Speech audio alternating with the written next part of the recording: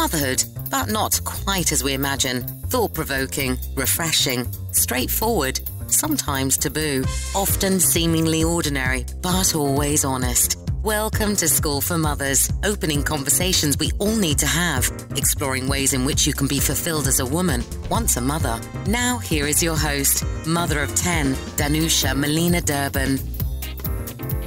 Hello and welcome back to the School for Mothers podcast. I'm Danusha Melina Durban, your host. Let's dive into today's episode.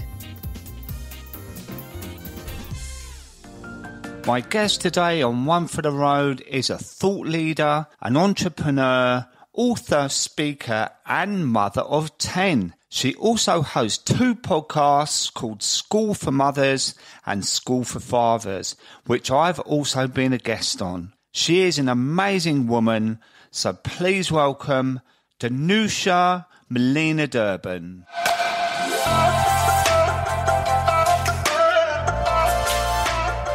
So welcome, Danusha, to my podcast, One for the Road. I feel like I'm in the presence of royalty today because you are absolutely amazing. And we've been friends for a while now.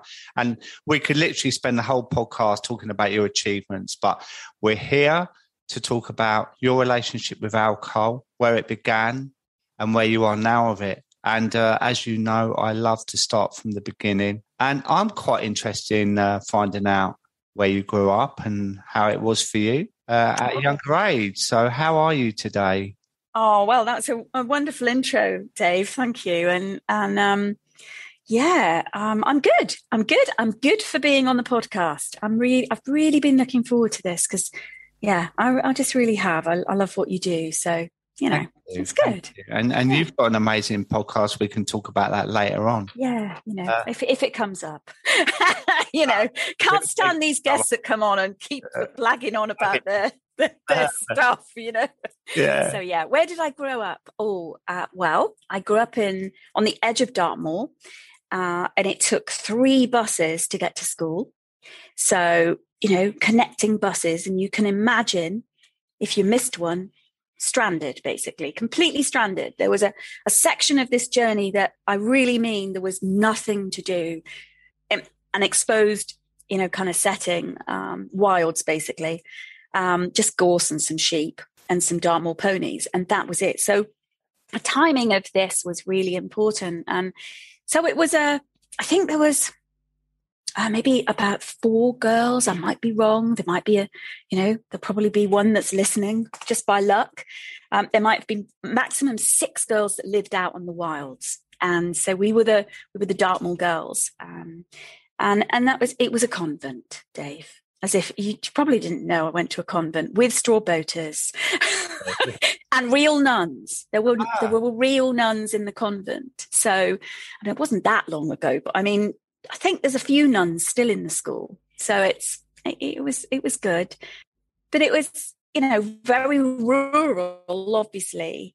And I actually dedicated the majority of my childhood, well, all of it, to dancing at a professional level. So I won a scholarship to the Royal Ballet, a regional scholarship, and that meant that I danced 6 days a week and had to be very, very self-determined to make sure that I accomplished what I needed to.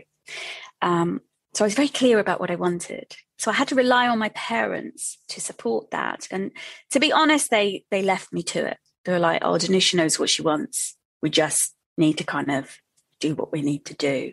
Mm. But the important thing about the the school buses, and they weren't school buses, they were public buses, obviously. But the 3 buses were that I had to rely on my dad to come and get me if it all went tits up, basically. That obviously happened when I was, I think, 13 and decided that I'd try and smoke. And I looked incredibly young. So I looked about 8, 9. I always did. And that meant that trying to find someone that looked old enough to try and buy cigarettes, I'm not condoning this, by the way, but of course that would mean that I would then miss the bus. And so Dad had a penchant for vodka. So Dad, an entrepreneur, ran his own petrol stations, adopted me in his 50s with my mum in her 50s. So very much my grandparents' generation, if you like. He was a staunch Polish Catholic, very much involved with the Polish community, heavy drinking, lots of damage from the war. He'd escaped concentration camp as one of the very youngest kids that had actually been in there, but he'd also escaped and travelled through Poland, through Scandinavia, and got to England. I mean, during that journey, a couple of the boys that escaped with him died. It was traumatic, Dave. And one of the fallouts from his unresolved trauma, which he, never talked about, he did with me, because I was very close to him. A little bit he would talk, but not much. He never really processed it. But he would hide food. So he hid food from his family. I'd go in the airing cupboard to find some stinky cheese in there. And I'd go, what's this? Oh, that's my food, not ours, my food, his food. And also the other funny thing was that we had it's not funny, poor Dad. We had a car that was a dedicated escape car. This sounds really weird, doesn't it? I mean, in the drive was, because he was, a motor engineer, so he had all these car workshops and petrol stations. He obviously, and at home we had a great big, whatever they're called, the ramps and the things like that, because we were very lucky. We had a beautiful home and big grounds, but he kept this dedicated car with a special engine in it to escape the Russians. This is funny. My mum used to really take the piss out of him because we very rarely drove it. This was the car that we would escape in. And she'd say, we're on an island, Victor. His name's actually Zbyszek, but nobody could say Zbyszek, so he called himself Victor. And she'd say, Victor, don't be ridiculous. Where are you going to go with this car? So he'd hide his booze in there. He'd hide in little brown bags. I knew the extent of his drinking. My mum would look the other way, and he would, he would smoke his little roll-ups, taught me just, do his rollies, and he'd have his little vodka bottle, and he'd, like lots of kids, I'd rifle through his things, in his office, and I'd look in his filing drawer, and there would be, some bottles in there. So that, the backdrop to my childhood was my dad's unspoken about success, and feast and famine entrepreneurship. 1 minute we were millionaires, the next we had nothing. Mum had to take the curtains down and make me something for a school play. But no one knew that. No one knew, because the veneer of wealth was there. And but of course I was an adopted child, so I knew they were, to be blunt, they were all strangers too. It was like, so the universe, I literally used to look at them going, wow, I was chosen by these people. How interesting. Yeah. So, that's the backdrop of the war for my dad was crippling to his mental health. And now we would have a completely different take on it. Completely different. He would be supported, and for traumatic, experiences that lived with him to the day he died. And I was very close to my dad. So, and he did stop drinking. He did. He really did. I mean, I had to go rescue his false teeth from a major accident that he had because he'd been drinking heavily. No, it was me that had, as his power of attorney, had to take his eventually had to take his license. It was sad. He couldn't find the boundary. And then he did. And in very old age, he did. It was That's quite sad. A story, isn't it? Oh, Dave, that was a bit more than you were imagining, wasn't it? No, it's fascinating, actually. I love things like this. And but so when you used to hide the bottles in that, how old were you when you really started to dabble in alcohol yourself then? Well, I find this one interesting because I didn't until I was in my late 20s. Wow. Yeah. I mean, it just wasn't on my landscape. I'd have a glass of wine at Christmas. Yeah. No, that was it. I was one of those people that it just wasn't in my realm, even though my dad had been, really an alcoholic, but I'd seen the damage. I'd seen the damage that it had done to their relationship, to us as children, as I had witnessed that. I was that child. And there was other things, my adopted brother from a different family, so not biologically related at all, but he turned out to be paranoid schizophrenic, and inherited a part of very acute mental health problems, and has been in secure units most of his life. So, my childhood was anything but kind of, two kids and mummy and daddy and happy. It was, but we had a great deal of wealth. So I had to grow up very early. I was a stand-in parent. I was a stand-in beside my mother because my dad numbed out. So I knew the mode by which he numbed out, and that was alcohol. He couldn't cope. He just couldn't. But he could make money and he could do his job, and he was charming and a wonderful human, but he couldn't cope with his demons. Yeah. So I didn't until, maybe I was 27, something like that. It wasn't a big epiphany of like, I'm going to get some alcohol in me. It was just gradually, I'd have a bottle of Grolsch or it was post university, because I went when I was already a mother. And it was something to do with that era that suddenly booze kind of came on the scene. And it wasn't a love of, oh, I like this. No, it was just a gradual increase of, this is just what we do socially. This is, Was it socially because of your work? It did become that, yes. Once I was in the city, consulting and that whole part of oiling relationships. Yeah, fitting in and just that. By meetings and and let's we've had a nice meeting. Let's all decamp to the pub. Or let's go to a fancy restaurant but get sloshed, or let's go to a private members club and not come out for 5 hours. And I've always had to return because I've always had children. Literally, since I was a teenager. So I think, part of my having children so young is part of creating my own family that had some stability, that didn't feel as scary. My childhood was scary.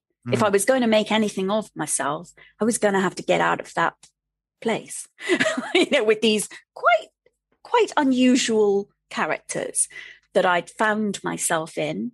I wasn't a chosen adopted child, by the way. I should say that, they couldn't find anyone to have me from the orphanage.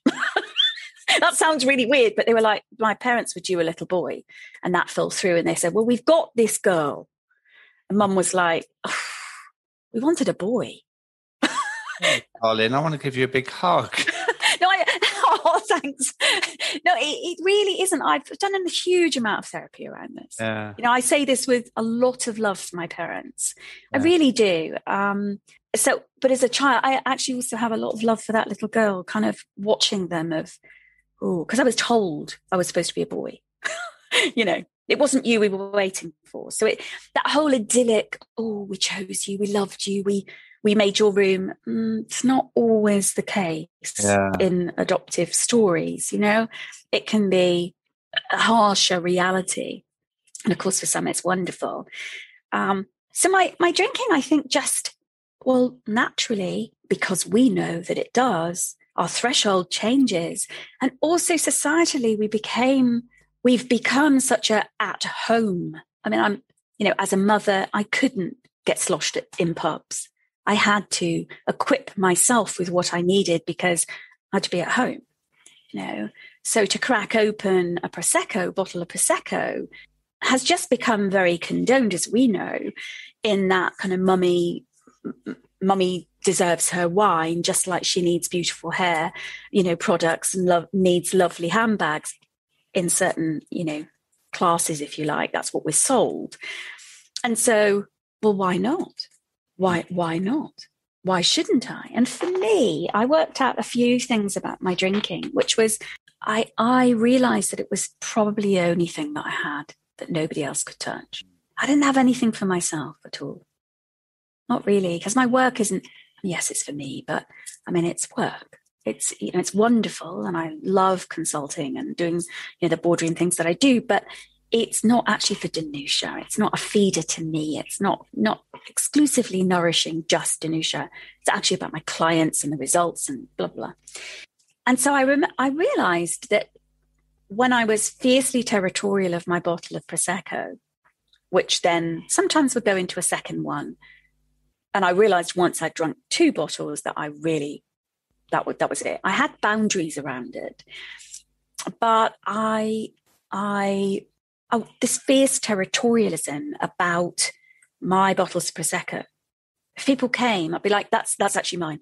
That one in the fridge, that's mine. I was very overt about it. It's like, don't touch that one.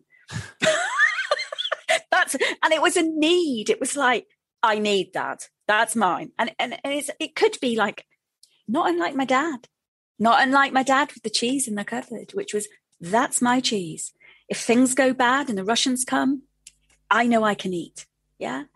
So it was an interesting unpacking for me in terms of that kind of the sadness of that, really, that actually I'd got myself created a world that actually didn't give me much more than a bloody bottle of Prosecco. Great success, money, you know, acclaim and all that stuff that you were mentioning, which, you know, look it up, it's there, but actually when really it was a bit of a friend, you know, it was my friend. Well, it's, I mean, let's say you have 10 kids, right? Yeah, I have 10 children, 6 sons, 4 daughters, yeah. Yeah. And you're incredibly successful in business. So basically you give such a lot. So it's how we frame what we give back to ourselves. And quite often we turn to that because it doesn't answer back, although it's got this control over us and whatever. And we know it's going to be the perfect company for the evening when most of the time it isn't. No, exactly. You know? But we fool ourselves, don't we? And it's something we can rely on to do what we want it to do, which is to blunt out the volume of what's going on in the day, what's going on tomorrow and whatever. So the demands, the constant, I mean, I'm paid to make decisions for people, basically at very high levels about lots of money and very important things that other people think are hugely important. And they are, but actually that means that fatigue needs the definite, reliable, I need this, I need the job done. Not unlike actually why lots of women use vibrators, because it's a job done. You know, like, let's not faff around here. That's not my bag, to be honest, but which is interesting. You know, more information than you need, but hey ho. Different angle, I suppose. But the fact is, booze can do that. Now, one of the interesting things I found interesting is that I never drink vodka. I have never. Is that your dad? Yes, I don't drink vodka at all. Yeah. Not at all. And I come unstuck with cocktails. I mean, I have to say, I've been sober for 3 years and rock solid. You know, I mean, I love being sober. I have grown more in this 3 years and had deeper, bigger, more meaningful success in every area of my life since I've become sober than all the rest put together. And I'm so proud, Dave, that I feel really tearful about it. I have triplets of mine. And they just say, well, Mummy, you don't drink, do you, Mummy? I've never seen you have a drink, Mummy. And you know the music that is to my ears? Because my other children have experienced, you know, me changing quite naturally, because that's what alcohol does to us. We know, you know, whether that's being morose, whether that's going inside oneself, you know, just becoming disconnected from others, whether that's tapping into anger, you know, or just not quite tapping into something that isn't productive or functional to the relationship. They've had that, and that's taken some talking through. That's taken some, because I'd already had children by the time I started drinking. It's actually probably my 2 teen girls that really saw me drink more. And we talk about it. You know, this is something we openly discuss about the differences that my triplets experience with a mum who is fully present, not necessarily always fully happy, but fully present to everything and in command of myself, at least at choice. If I'm going to shout at them, which I try not to do too often, but I do, then I've done that because I'm not fueled by some, a bottle of white wine. For me, it was like poison. It was just, I like to say, because actually I don't think there's anyone in my family, and I'm talking about my children, that does well with alcohol. I don't think there's anyone. I have a son who is sober, chose to become sober. I'm not sure how many years now. It might be 5, 6, 7. I mean, it's a long time, because 1 pint and if you looked at him wrong, he'd punch you. Wow. It really destabilizes him. Yeah. And it took him a while. I know it took him a while to get over the fact that, because we talked about it, like, actually, why can other people do it, but I can't, And I think that is something to unhook from. Why do other people seem to have a good time and be all right with it? Yeah. Or seem to be okay. Yeah, well, I was going to mention that, because quite often behind the story is a different thing, like I often think about people that are in these little market town squares, and they all seem to be sipping on their pints or the mummy wine culture where, when I was in the carpet game, 3:30, 4 o'clock, they pick the kids up and all go around the house and open the Prosecco up at 4. Yep. And I was thinking, right, well, how many of these mums go home and open another bottle? It's not all what it seems. I've had a glass of Prosecco after the school run. It's like, what about 8:30 when the kids are in bathing and going to bed and reading stories? How is it then? Not everything's as it seems. And I talk to a lot of grey area drinkers, and it's that I hook into is like, have you got children? How old are they? But, I go in for the kill a bit, because it's important for people to really see it for what it is. It's not that chinking of the glass and, this is great, mummy, 1 o'clock or whatever it is. It's a lot deeper than that. Well, it is. It's, could you get your children out of a fire? Could you? Take them to the hospital if one of them fell over. Do you know what I mean? Well, and obviously we know that when we start organising our life around the availability of, I've got to pick them up. That means then I could have a couple of glasses, which means then, all this kind of logistical dance that we do with ourselves in order to nourish, and I say that advisedly, give ourselves what we think we need, when actually it just undermines everything. And I noticed that I was fine in the kind of waking day and the waking evening.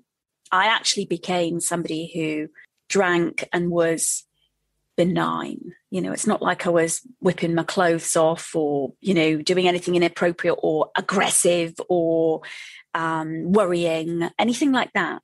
I actually just became quiet, which was very interesting, because I had gone through phases, and for me, it coincided with hormones, and mine have been up and down, because of having lots of children. So they were, which they are anyway for all of us humans. But I'd had big highs, big lows through many births, but I noticed that I moved into this kind of benign. Oh, she's had half a bottle or a bottle and a half, or it doesn't really matter the amount. Mine wasn't so big.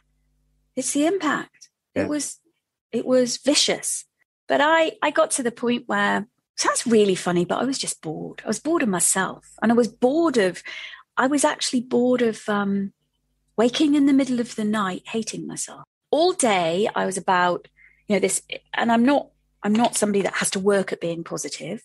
I genuinely can see, solutions and opportunities in whatever shit is thrown at me and companies and all of that stuff. But at 3 a.m, I would literally berate myself. That's when I would do the hating thing. And I would feed myself with such vitriol that I had to work on getting back up to okay, I can cope with, okay, it's all right, Danusha. I had to actually got to the point where I was like 45 minutes in bed, awake, just mantraing, like, you can do it. You're okay.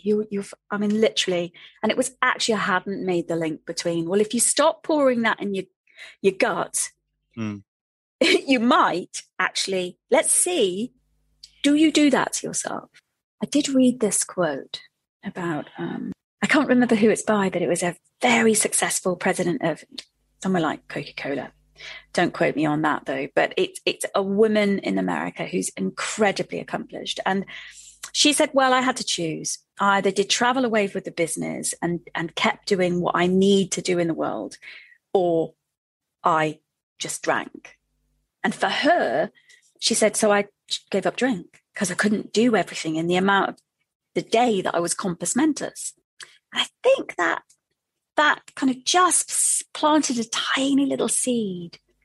And one day, I didn't tell anybody. I just thought, I think I just might give this fucking thing up. Yeah. Just give it up. Yeah. What would happen if you give it up? Yeah. I saw it as an experiment because I knew it had its clutches on me. I knew that it was like ivy. Yeah. Right around me. I was like, I'd send my children up to the Sainsbury's, like, just get me another Prosecco, would you? Swinging the bag. And because I didn't want to go, but I'd send the child who was obviously old enough. Yeah. I wouldn't, I'm not talking about young children, but that relationship, I didn't want that. What was I doing? What was I actually teaching my children? That mummy needs you to go and get her booze from the local, terribly nice she place, but mummy needs her booze because she's run out. I mean, I just didn't want that in my life. But I couldn't make a big song and dance about it, Dave, because I might have screwed it. Yeah, I'll tell you why I know that is because when I met you, you dropped it in and you said to me, oh, by the way, I haven't had a drink for 3 months or 4 months or whatever it was then. Yeah. And it's like, wow, I didn't know that. You know what I mean? It was just like saying, oh, do you know what? I haven't had a cup of coffee for 2 days. And I know how hard it is for the first 3 months to do that. But it's funny, like how you just embrace that yourself, because in a way, that's kind of how I did it myself. But I did have a prompt, but I looked ahead. So there's this whole 1 day at a time thing that we use, which is, we need to do that. But the other thing was visualizing ahead of how my life would look if I removed this one thing from my life, because I seemed to be in control of everything else but this, because it was in control of me. Yes, exactly. And I hated that. I absolutely hated it because I, hate being told what to do. But this drug was telling me how I could live my life. Well, it was in charge of you, Dave, wasn't it? Yeah. So the 3 o'clock in the morning, which everyone will relate to, you wake up and your eyeballs are like saucepans. But, that's you've withdrawn from alcohol, basically.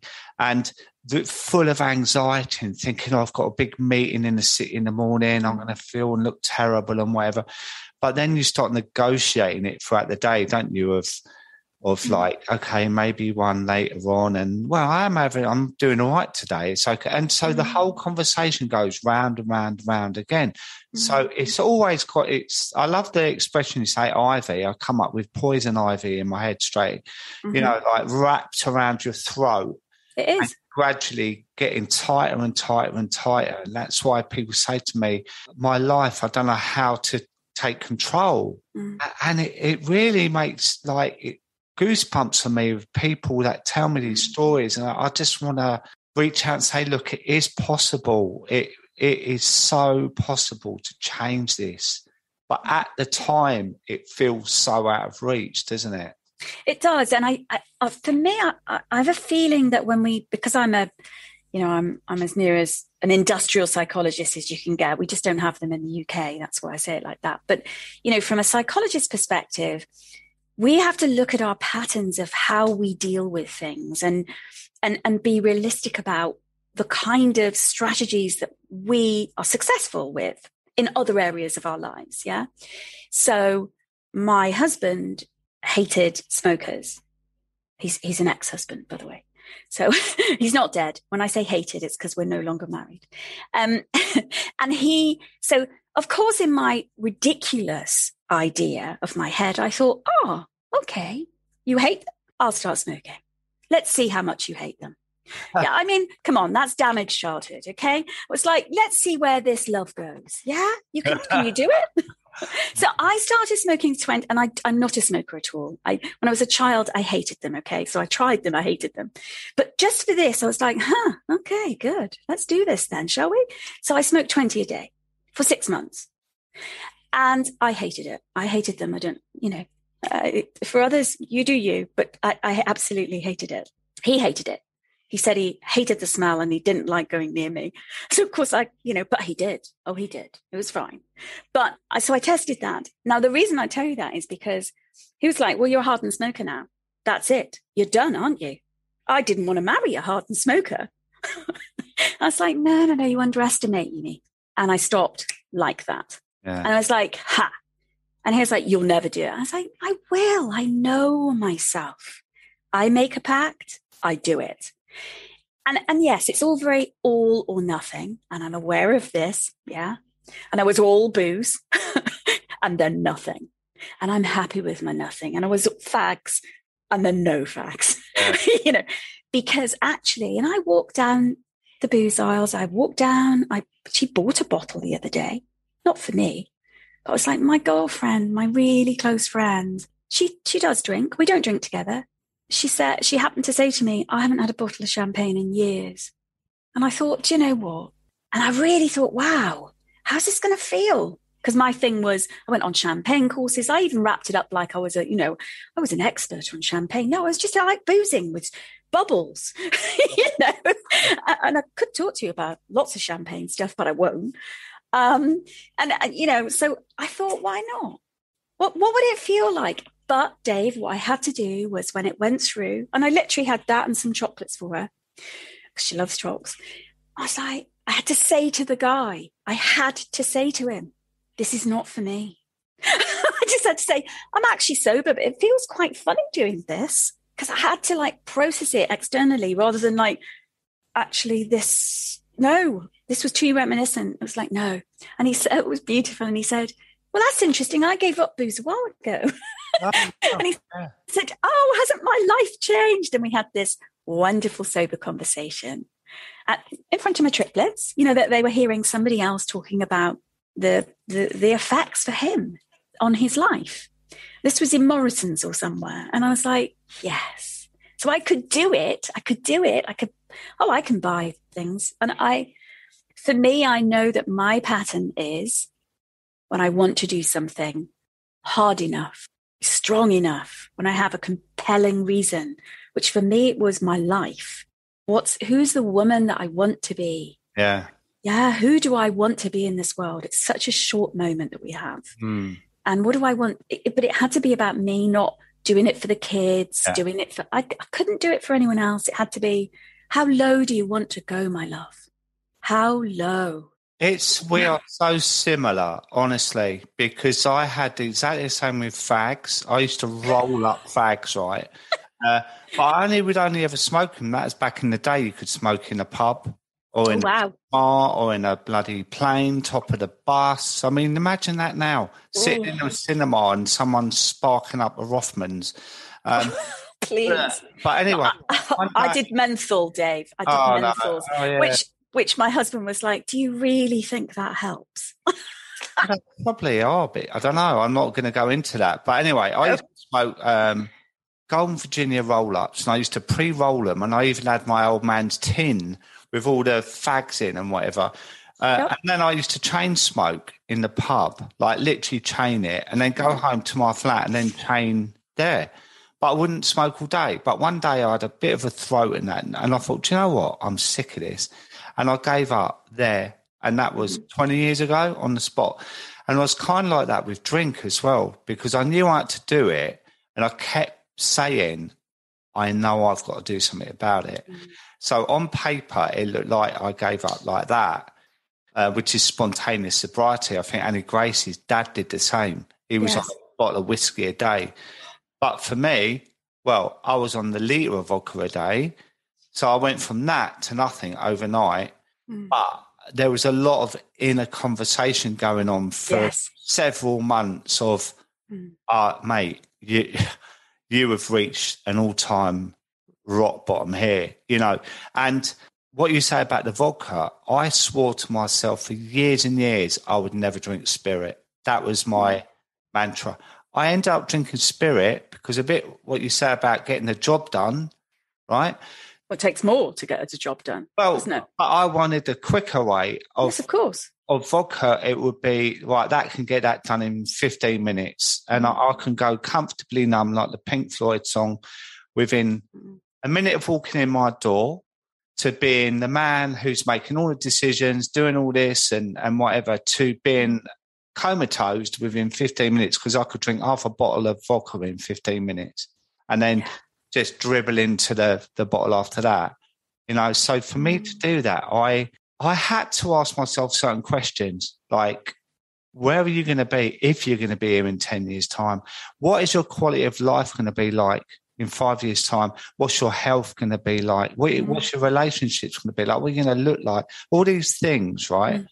And those questions really helped me to come up with a decision of, mate, you're in your 50s now.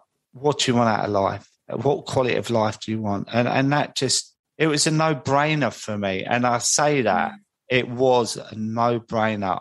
Stop, mate. You've got one chance here. It's almost like the escape from prison. Quick, the cell door's open. You've got this amount of time to run out of it. You're not going back to Mr. Big, you know. And that's how it was for me. Yeah. No, I hear you completely. And I absolutely, those questions, but that's so important. And the process that you talk about of gradually facing that, it can happen, of course, like overnight and in one moment. But I think actually we warm up and warm up and warm up. I remember listening to liver disease interviews, like Radio 4 happened to listen to the impacts of our wards being full of young people with liver disease brought on by binge drinking, and I remember scaring myself, seeking them out, like literally, like, where else can I listen to this kind of stuff? Like, tell me about, there was mothers and fathers talking about this sheer agony that their children had gone through and died. Because it's one of the most painful deaths. And I was like, bring it on, tell me so that I can try and, you know, like, maybe that'll get me there. I knew at a deep level that I needed to do something for me. And that was the thing. So those bottles had been for me, but I needed to be bigger than them. Oh my God, the clank of those bottles, the clank of I remember the bin men used to laugh. Like, and I started taking them to the tip on my own. I was like, I'll take some of them. Then they can stop not laughing. Now I take a jam jar and a maple syrup that goes on my granola. And I giggle. I giggle when I put the clear one in. And then very occasionally, I think since February, maybe one or two, like 0% beers. Yeah. Because I don't have like replacement. I mean, I know there's Prosecco that I could no Secco and all that stuff. I realize that. But for me, I know myself. No, that's not going to work for me. So I'm very careful about those beers. I'm like, I literally go, is this 0.5% or 0%? They look at me like I have people show me the bottle. I'm like, I cannot drink alcohol. And I don't care if they think I'm a raving alcoholic. I really don't care because I don't identify as that. Yeah. So it's about how I feel about myself. And if I did, well, that would be fine too. But I love that I just chuck those little bottles in. and clank, they've gone. I don't spend much time on that anymore. Yeah. But also I've saved so much money. Yeah. Yeah. But it's everything, even that conversation about the recycling. I used to, where I lived, and I did all my home drinking, like the bin was, I had one of those extra large green recycling bins, right? Yes. And it would be emptied every week. Yeah.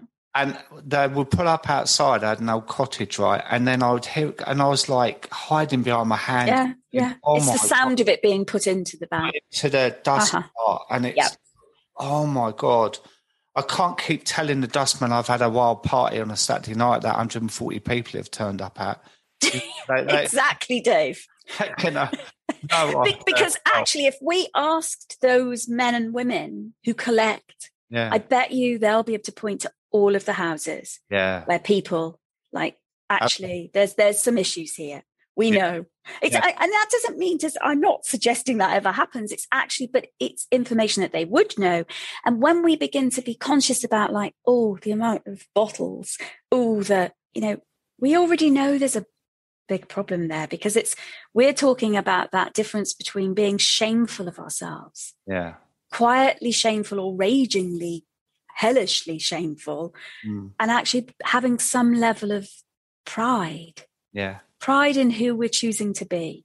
Yeah. And it's not always about the amount either. No. I work with people that might have a couple of glasses of wine with dinner, and then they might have a nightcap, right? But that, as we know, is well over the recommended units per week. But, that's enough for them to think they've got a drink problem. They won't be able to give it up. Typical grey area drinking. Well, just stop if it bothers you. Oh, I can't. Those sort of things. And once it starts to get hooked into you, then the anxiety comes. Well, that's the ivy, isn't it? It's already hooked. It's hooked onto the victim, and then it's around your throat. Yeah, and the thing is, I'm completely with you on this, because it could be 4 bottles, but it's your relationship to that liquid. It's your relationship to it. Because that's why I'm almost embarrassed to say, look, I didn't do huge amounts of bottles every night, but pretty well every night I would have a drink though. I mean, that's not to say that Prosecco didn't come out. It's just that there wasn't vast quantities, that people kind of go, wow, how did she stand up? No, I was perfectly fine. And, I can highly recommend a police issue, what are they called? I can't even remember what they're called. Breathalyzer. Yeah. Oh yeah. No, I had my breathalyzer, spent money on that. Yeah. And when you kit up to that extent. Yeah. I was kitted. Now I couldn't tell you what happened to that, because I actually not long ago, very unfortunately, somebody was going up a hill and they rolled back down. She lost control. She was 97, bless her, and the driver. And she rolled back down the hill just outside Brighton and smacked into my car. There was nothing I could do. And the very first thing that I said to the police, I called them. Bless her. She was she was upset. She was trying to get to an appointment, and basically I said, "Could you breathalyze me, please? Could you just get that out the way?" And I was so proud that I was like, I mean, I'm not saying because I think there's anything in it. I'm saying because I haven't drunk for years. Yeah. You're not going to find them. Seeing it. Yeah, exactly. And she did. And she was like, zip. I was like, yeah, I'm sober, so it's not going to be. Yeah. But, and that kind of small thing of, wow, that surety is like. Yeah, I know. Going to the doctors and they say, how many units of alcohol do you drink? Yes. Do you smoke? No, not anymore. Wow, you're amazing, and they take your blood pressure and it's normal. Yeah. My blood pressure was, everything was terrible. Cholesterol, everything, all through bad food choices, drinking, lazing about, everything. Well, the drinking leads to those bad food choices, doesn't it? The gorging at night and the whatever you do, it's the loss of decision-making control because that's got hold of you. And then you do all sorts of things, whether that is having unsuitable relationships or, casual things that you would never do if you were in your right mind. You wouldn't do it. You wouldn't even think of it, being in unsafe situations. And, I've walked across many, many city situations, and I mean cities around the world, buoyed up with a few glasses where I think, oh, I can do this, through parks, through, all sorts of things that quite frankly are shocking, really shocking. And it's the alcohol that has falsely protected, allowed me to think I'm protected when of course you're not. It's a fake sense of security, isn't it? Even for me, right, I was out the other night. Now I'm a 6-foot lump, right? But there was some youths out and they were absolutely sloshed, right? And they went up to this bloke, come on, mate, we're going down the boozer. And I thought, please don't start on me because I'm not in the mood for this. And it was about 10 o'clock. And luckily they didn't. But it was slightly intimidating as well because there was about 4 of them. And, they were gone. Like, there's no room for reason with these blokes, you know what I mean? If I would have said the wrong thing or didn't react how they wanted me to react and whatever, and then literally 2 minutes later, one of them pulled a big bollard out the pavement. He was like pulling at this bollard and he pulled it out of the pavement slab and went like a caveman. And it's like, God, bloody hell. Like, it's quite scary.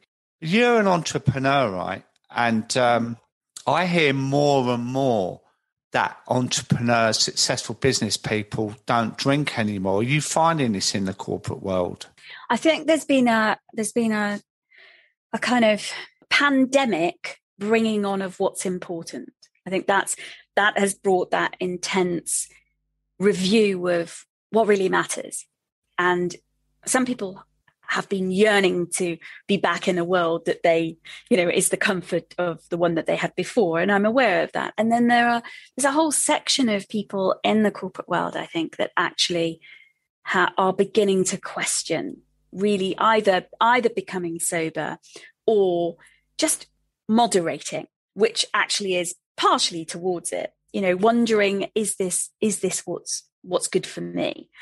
So I'm seeing, both from a corporate perspective, so very, in massive companies, also over with entrepreneurs. So they're pretty different worlds. And, entrepreneurs, it's as you know, I think it can be a lonely enterprise. It can also be incredibly wonderful when you find the right people. Yeah. But it's finding them. And there's a whole question about the loneliness of the human experience, which is ultimately it is lonely. Nobody really can get in our shoes with our histories, with our decisions that we've made and our feelings. And for those of us who, I live with quite a lot of neurodiversity in my family. I'm raising neurodiverse triplets. That sensitivity and of being different can be quite acute. And I think the more that we talk about that, I work with a lot of neurodiverse geniuses. That's what I'm working with, whether that's the CEO of a massive bank you'll know, or whether it's, someone entrepreneurial that you'll also know. Actually, a lot of it's neurodiversity, a lot of the time is at the heart of that. And alcohol is one of the ways that we are legitimately allowed to cope with being lonely, different, misunderstood. Loneliness is enormous, Dave. But it's, I was thinking the other day about how lonely I was when I was drinking. Oh, yes. Yes. Well, you have to hide for a start, don't you? But you go in, well, for me, I went into myself, right? And that's because I became a solitary drinker. But towards the end of my social drinking, I went into myself as well because I didn't fit in with the other drinkers because I was very different from them because I wanted to get as drunk as I could.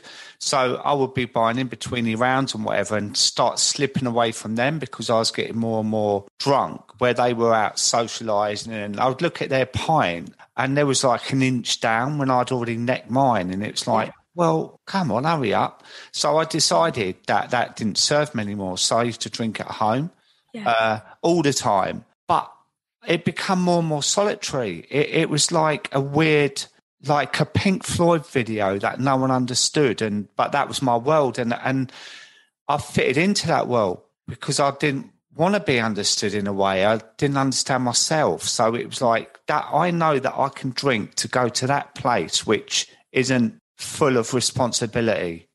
I can like drift away into this fantasy world, disappearing in a sense, disappearing on yourself. Yeah, escaping myself almost like, and that it kind of become this thing that I relied on in my life. It was part of my day. So it was like you set your day out, right, I've got these busy meetings, I've got this and that. And then the last bit of the day, I'm going to escape myself and go into this odd place that I don't even want to be in, but it feels comfortable, and I just, it wasn't worth the payoff at the end of the day. It's a short-lived like place to be in, and now I'm out of it. I look back and it's like, why would I want to go back to that? And I had this conversation, Danusha, the other day about, I'd be interested to see your view on this.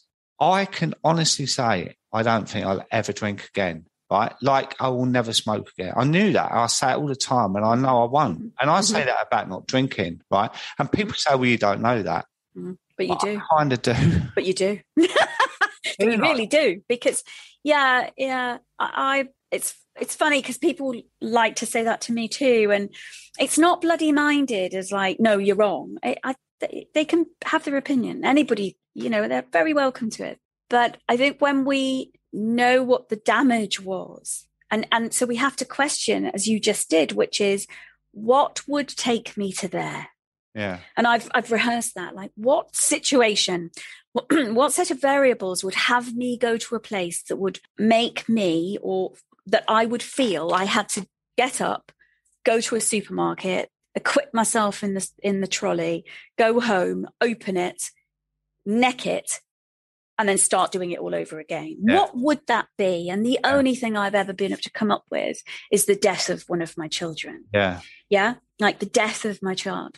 And as awful as rehearsing that is, I have thought, well, what would I do that for? And in the last 3 years, I was advisor to a very well-known CEO of a bank, funnily enough, who dropped dead at 52. And I was one of the coffin bearers at his very private family. I really know this man and his family very well. And he dropped dead about 4 months, very soon after I made the choice not to drink. Everybody got completely sloshed. Everybody. And I knew if I could stay sober at Mark's funeral, who I dearly loved as a human and a friend. And by the way, the last time I ever saw him, he said, I love you, which was really odd. In years of working closely with this man around the strategy of the bank, etc., he'd never said such an unusual thing.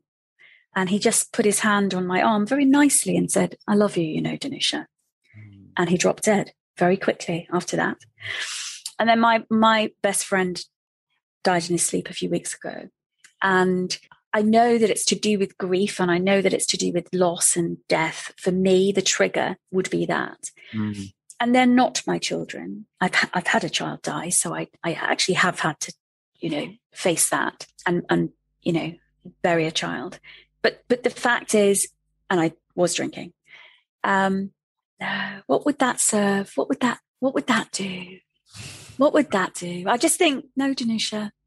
So I won't be drinking again. Mm.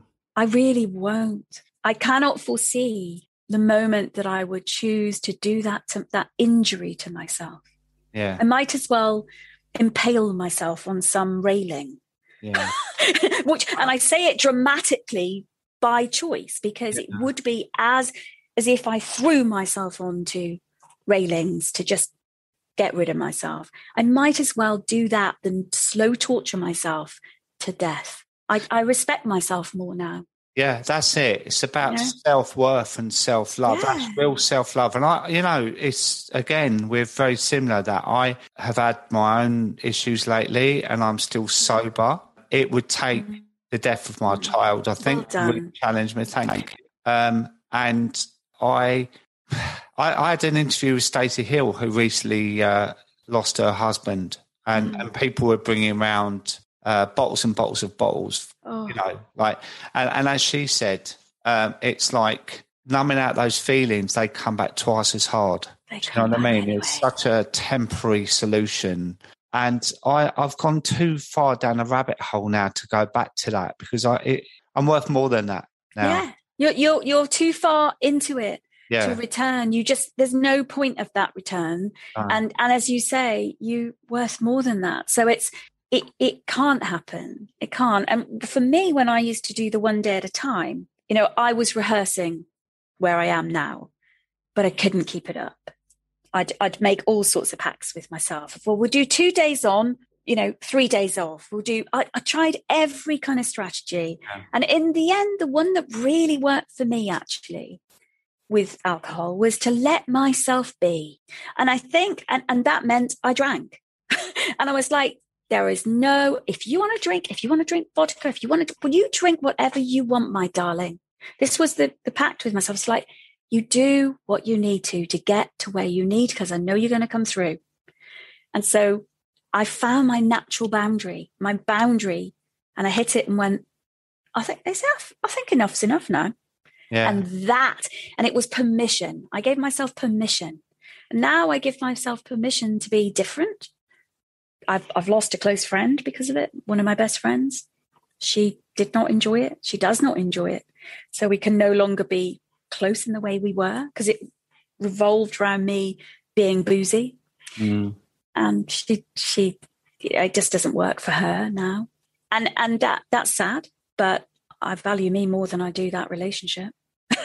You know. Well, the proof is in that decision, isn't it? It's not what you thought it was. You know, I've had casualties of my sobriety, of people that I thought, you know, we were forever friends, lifetime friends, and it hasn't worked out that way. But that doesn't change what I'm doing. It's, you know, exactly. It's my life choice. And I suppose going back to what we were saying about how we view it, like we will never drink again. We all have our own relationship. It's always different. It might look the same. It might be, well, I drink a bottle of wine a night. Oh, so do I. So we're the same. We're not. No, we're not. It's to do with our upbringing, how we look at life, how we feel about ourselves. There's so many different elements to the relationship that we have. And it's our choice. And friendships do have to go sometimes. But I will say the friendships I've made since becoming sober are real, authentic, wonderful relationships, and real meaningful relationships in my life. And they're present for me. They're there. And it's just a new phase in my life that feels completely natural, authentic, and bloody amazing, really. Absolutely amazing. And I think we kid ourselves as well when we're drinking. Like for me, I was sitting in my house, sometimes in the dark, drinking on my own. What life is that? Nothing. It is nothing, you know. And I quite often say about ripping the blinkers off and looking up rather than down at the floor. You look up at the sky and the sun and the clouds, and you look around at the view and you go, oh, what is this? This is amazing. I ain't seen this. Again, like escaping prison, the black hole of boozing. Do you know what I mean? Yeah, I do. I do. And so many people are actually, so many of us, I make it much more personal, are afraid of what we might feel. You know, we're afraid of the intensity and the strength of our, whatever they are, disappointments, griefs, you know, failures, that we're not who we thought we might be, or that we are, you know, worse, or whatever it is, whatever version we've all got of our inner child's demons and our fears.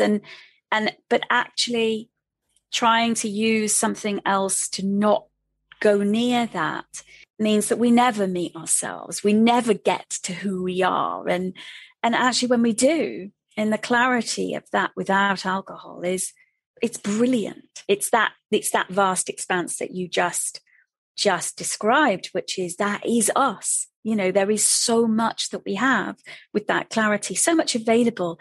And if we do choose to sit inside knitting or whatever it is, it doesn't have to be glamorous. Yeah. But I think there is that respect and pride to it, that just to be an ordinary human being, but you can be with yourself. Yeah, 100%. It's like a snake shedding his skin. Yeah. Or an actor, I've been an actor all my life, performing this role to please other people. How can I be for this bloke in the pub? How can I be for this woman in the pub? I'm Glugsy. All right, let me get you a wine and whatever. I go home and I'm sitting there like hating myself. And it's like, remove the mask, remove the fancy dress outfit. And then you stand there naked in front of the mirror and you go, now I need to find out who I really am. And that takes courage. It does. And you're reminding me of the fact that it's a charade in life, isn't it? It's a charade. And alcohol is a prop we use to keep up that charade of party person. I thought Prosecco was celebrating.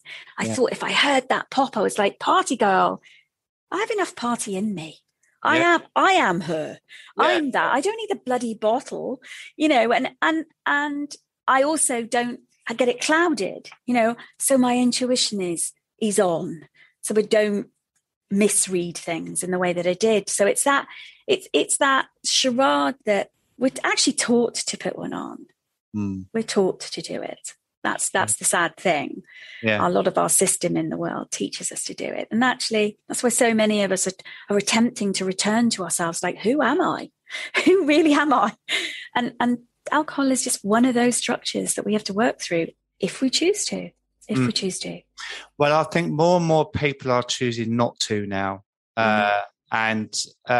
We have all these refreshing conversations, and today has been one of those, because it's been a real pleasure to have you on my show today, and I'm so grateful you've been so honest about your journey. Everyone knows I hate that word, journey. That's a horrible word. Don't say it. I know. Stop it. Your pathway to discovery or something. I don't know. I need to find a new one. But yes, you do. It's been a pleasure. Thanks, Dave. I've loved having you on, and I'm sure people are going to love you. And I'm going to put all your details. You've got a new book out. Oh, yes, I do. Yeah. Yeah. Well, I can talk about that in the show notes. Oh, yeah. It's fine. I'd forgotten. That's so funny. It's amazing, actually. And you're wonderful. Honestly, I think you're really, really wonderful. And congratulations on your 3 years as well. Thank you, darling. And to you. Yeah. Thanks for having me. Coffee soon. Yeah, let's do that. Okay. So, okay. Bye. Bye. If you enjoyed this episode, and I really hope you did, I'd love to hear from you. You can leave a rating and a review over on Apple Podcasts, or email me on hello@schoolformothers.com. That's hello@schoolformothers.com. Well, that's all for now, listeners. Thanks so much for tuning in. Have a fantastic week, and of course, stay safe. Sending you lots of love. Thank you for tuning in to the School for Mothers podcast. To continue the conversation and keep your dose of inspiration up, head over to schoolformothers.com/podcast, where you'll find bonus content from Danusha and her guests on habits, recommendations, books, best apps, time-saving secrets, life hacks, health, sleep, and anything in between. That's schoolformothers.com/podcast.